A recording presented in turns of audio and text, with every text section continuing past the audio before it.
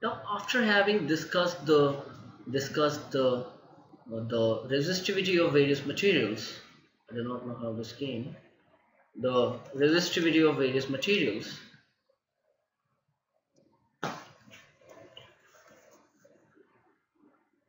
So, after having discussed the resistivity of various materials, we now come to the commercially produced resistors. Okay, the commercially produced resistors, they are normally of two types. The first one, the first one is called the wire wound, or maybe let me write it below. So the first one is the is the is the wire wound. Hold on.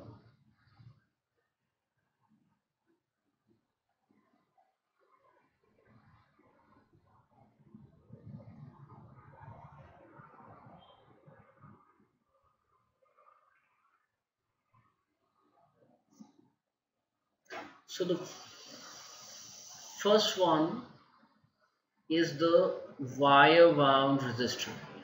So we have the wire wound wound resistors.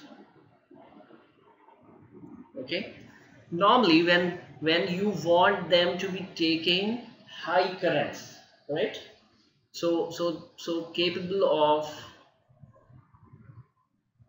of taking high currents, right? Taking high currents. Okay, that is number one. That's why you do that. And you have typically a wire, say wire of of at times of nichrome. Okay, if you want a higher resistance because its resistivity is high, or or alloys of copper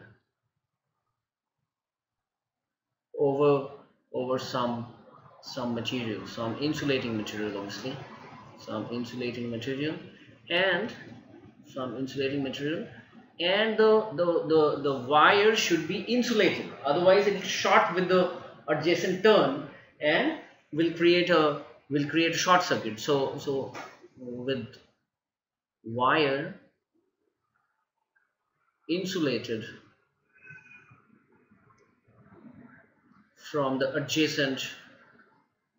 from adjacent turns, at times we use varnish, and at times we use uh, say we literally cover it with some insulating material, or like paper or thread. Okay, so it is something like that. There's a platform over which you have this. So it is, say, something like that. Okay, this is the platform, and there is maybe a raised thing, and there is an insulating material here, here, here, and whose radius is quite significant. Okay, so it's this, and over this, let me make it red.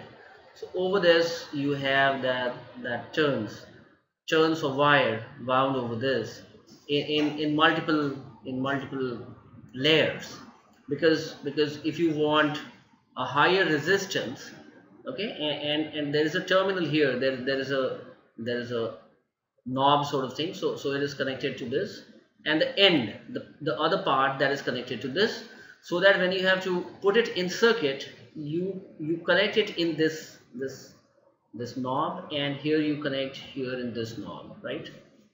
That's how. So they are called wire wound resistors. Fine, but then they have their own limitations. Okay, they use of this, because there are many circuits, okay, where you might want to be having a 200 ohm resistor which is capable of carrying a current of say 40 amperes, right? Correct. So these wires give you the resistance apart from providing you the heat dissipation due to 40 amperes. Okay, so they are typically high current applications where we use that, right? For low current, we'll soon see we use carbon resistors. So the third point is typically from a few ohms to to to to to hundreds of ohms. But beyond this, hundreds of ohms, beyond this, and beyond this, it does not have that capability. Okay, so so so nothing beyond that. Okay.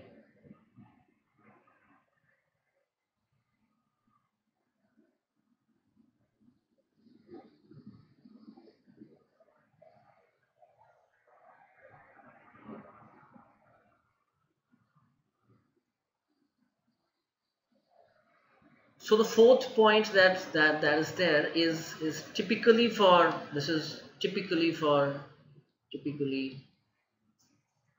high current applications, right? Typically high current applications. And there is another factor to it. They are very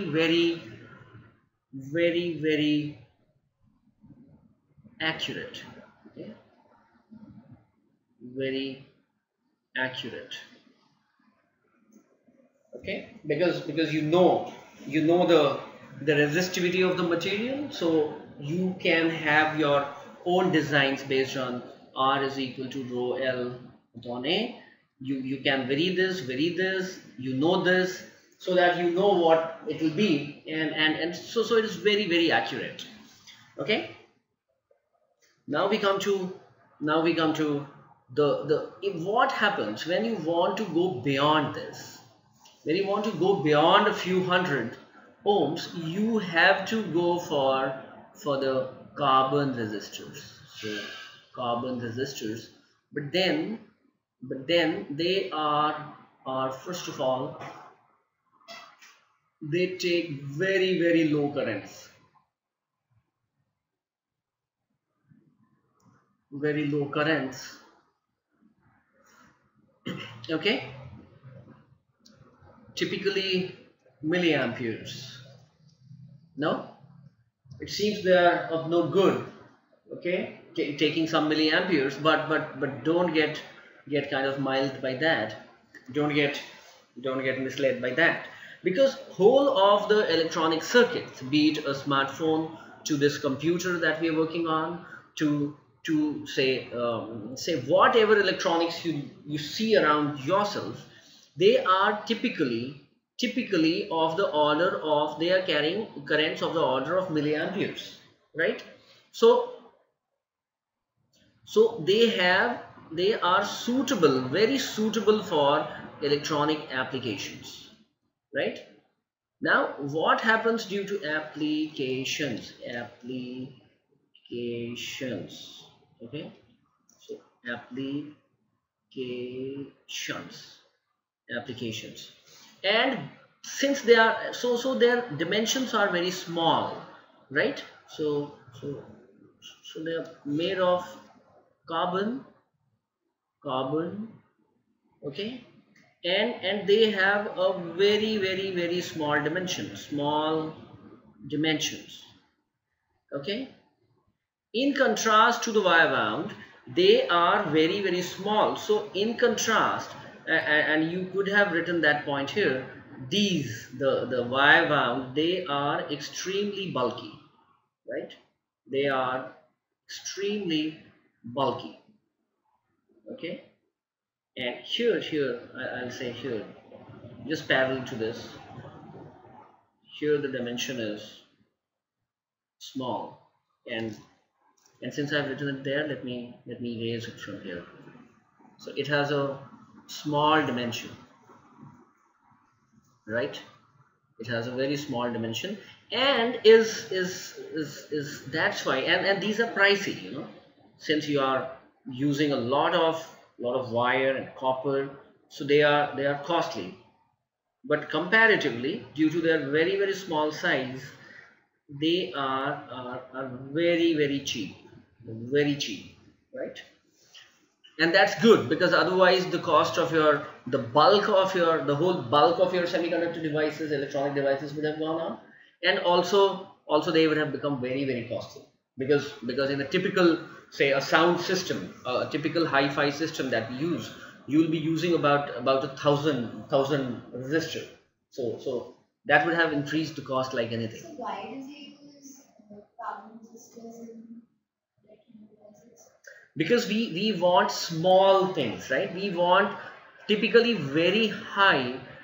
Why we use carbon resistors in electronic devices? Because we want very high resistors, but their dimensions need to be very small. And we had seen that the carbon's resistivity in the last video, that was of the order of say some 3.5 into 10 to the power minus 5, right? So a very small dimension, say this size, can give you a resistance of typically a mega ohm, right? Now what happens if you try to make a wire wound resistor? It will take so much of length that might be only one resistor will start weighing more than the whole system, the whole hi-fi system. Understand? It is that reason why we use a carbon resistor. But then they come with their own disadvantages, right? So they are they can be produced to make very high resistances, right? Very high resistances. Okay, and yeah, but I had written that, it seems, low current applications that I've written here. Okay, so low current application. Okay, but there is a trouble. They are mass produced, right? They are mass produced. So there is a repetition of this, you should keep that in mind. They are mass produced. I'm trying to maybe match column, the row by row. They're mass produced, so not very accurate, right? So they have typically not very accurate. So they might have an error of up to plus minus 20% from what you're trying to achieve. Okay, this was not the case here, but this also seldom affects your circuit. This is how we choose our resistors, that this does not change our circuit parameters a lot. Again, that's a typical topic of the semiconductor devices, correct? Now, fine. So it seems to be a very picture perfect sort of setting, where it is very cheap, very small, very kind of can be produced in bulk, and does not add to the cost, does not add to the weight. And we want low resistors, and even very high resistances can be manufactured, because you know, in very high resistances, either you increase the length, or you start decreasing the cross section. No, so typically the high resistances, they use less amount of power. Instead of increasing the length, we try to squeeze the square cross section, right? So they'll look like this. So this is a higher one, and this is a lower one. Okay, and this is all due to this, correct? Rho L upon A. But we try to reduce this to achieve high resistors, rather than increasing this, because there is a limitation to the size, to the length in which you can go, because then it will be difficult to put it in a printed circuit board, right? And kind of solder it. So, but then there is a problem. The problem is, where do I write the magnitude, the value of the resistance?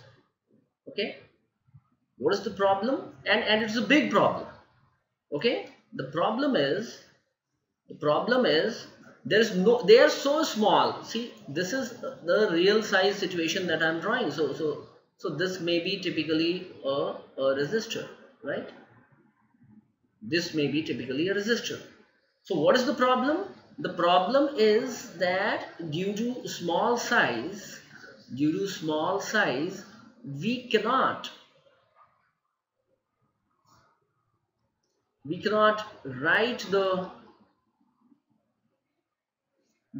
value of the resistor, the value of the resistor on the carbon resistors, on the carbon resistors. We get that point? We cannot write it. So still, then we devised a way out. Okay, so what was the way out? The way out is this. On a typical resistor, and I'll show you how a resistor looks like, right?